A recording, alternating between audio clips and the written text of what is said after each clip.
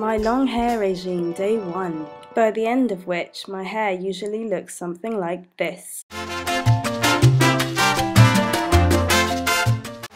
Before the video starts, I'd just like to say that my regime is not as solid as it appears in this video.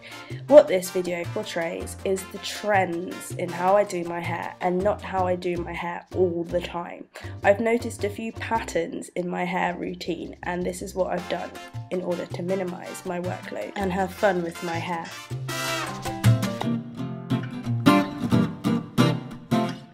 My hair usually looks just like this before I start to put it into plaits. Okay, so here I've already put most of it into plaits and I'm about to show you a section. Sometimes I'll use these plaits to go into another hairstyle like my loose twists, which you can see in the top right corner of your screen. So what I do is I section a workable amount of hair in order to begin braiding.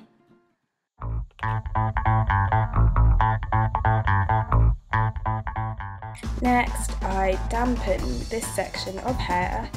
These days I'm using a mug because I still haven't got a spray bottle. Next, I'll apply my conditioner mix of aloe vera juice, not today, and olive oil, which is in a nice applicator bottle.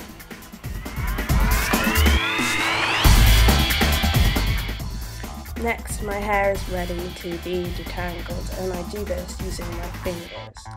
At this stage, the aim is not for my hair to be fully detangled, but rather to be in a state in which it can be plaited at ease. For me, further detangling will occur on day 2 or day 3.